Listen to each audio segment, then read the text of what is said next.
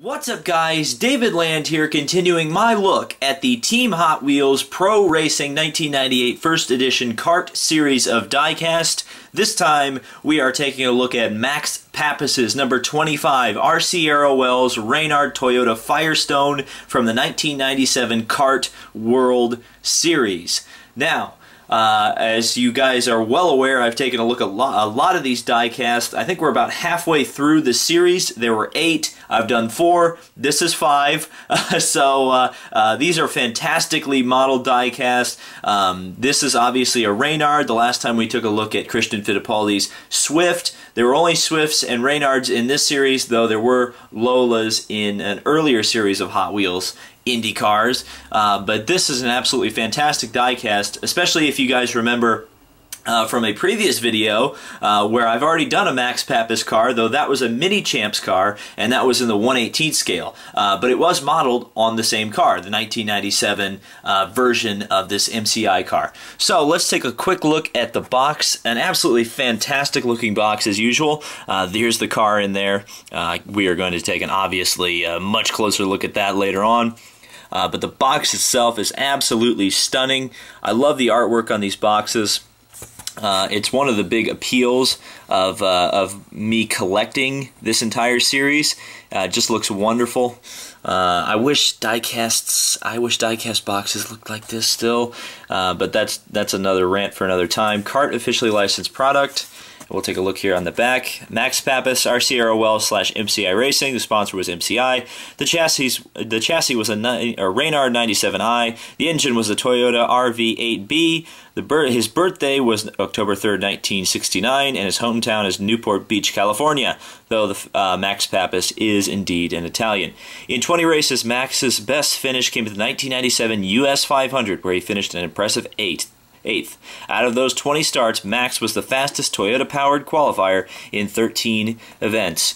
Yes, that was when you had to kind of make the distinction of who was the fastest Toyota qualifier. Toyota entered the sport of IndyCar racing in 1996, and were pretty slow out the gate. But they started kind of finding their footing in 1999, and they got their first win in 2000. So, yeah, it took them a while to get going, but eventually they ended up winning the Kart Championship, the Indy 500, and the IRL Championship. So, let's take a look at this beautiful MCI Reynard out of its box. So here it is, the absolutely stunning MCI Reynard Toyota out of its box. I mean, what can you say? It's a very beautiful scheme. As evidenced, of course, in my last video that I featured an MCI IndyCar.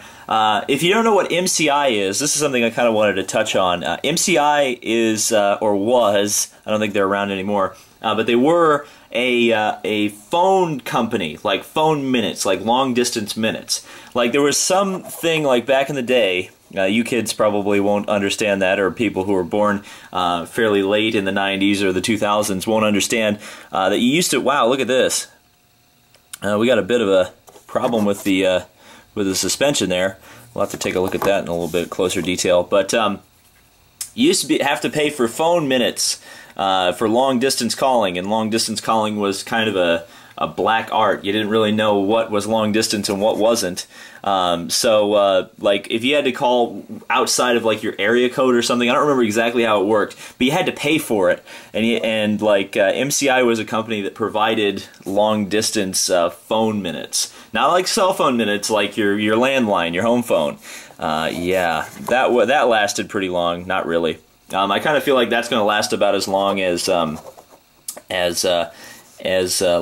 charging for data. Like, you know how we charge for data now? That's going to go the way of the dinosaur, or the way of MCI.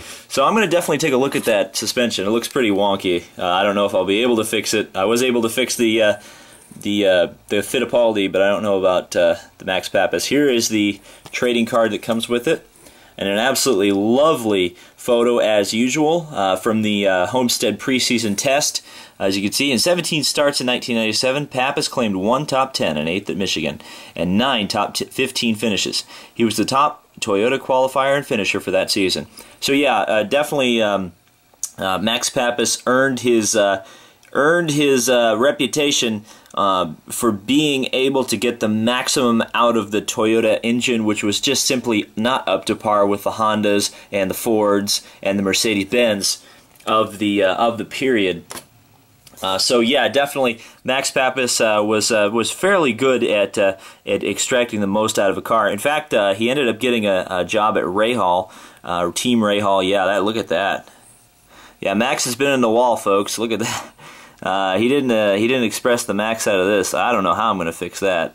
That's pretty comprehensive damage there, I'd say. That's kind of unfortunate, but oh well. But yeah, he finished 8th in the 97 Michigan 500. I've watched that race on YouTube, and that was definitely a race of attrition, and his Toyota power plant just didn't give up the ghost, and he was able to run the whole 500 miles. But back in those days, for IndyCar racing, especially in the 500-mile enduros, that was kind of how you had to win races, or at least finish races. You know, to win, first you must finish, or something like that. Rick Mears says that quote 100 times better than I just did. But it was definitely interesting back in the day when we had multiple chassis and engines and tires, the combinations that worked, the combinations that didn't work, the combinations that blew up, the combinations that didn't blow up. It was a lot of fun back in those days, just from a technical diversity standpoint. And this diecast, I mean, how many more times do I have to say it? These Reynard diecasts are just absolutely fantastic. So this is the third Reynard I have out of the box. Of course, there's... Oh, that's what I wanted to talk about. Real quick. So, you guys may have noticed, especially in the Christian Fittipaldi review, and certainly in this, the reason that the suspensions, these front suspensions, seem to be wonky or broken or smashed in.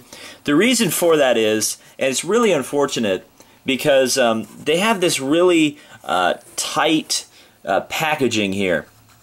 And the car is literally smashed up against the cardboard backing on these cars, and unfortunately, especially the longer they stay in the package, it seems the more they're prone to warping. I think that it's just really unfortunate. I think I would say it's a poor packaging decision on Hot Wheels' part.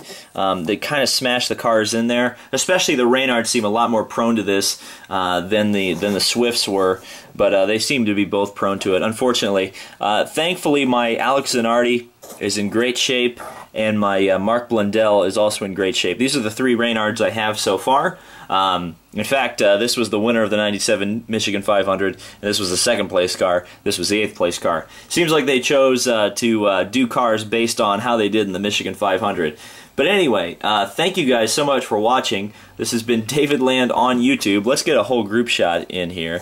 Let's see if we can get them all in the shot of all the Hot Wheels Pro Racing cars. And I do have a playlist. I put a playlist together of all these reviews if you want to watch them, if this is your first one. So thank you guys so much for watching. I think the next pro racing car I'm going to take a look at is Patrick Carpentier's Alumax car from Bentonhausen. So I hope to see you guys there. Thank you guys so much for watching. This has been David Land on YouTube, and we'll see you in the next video.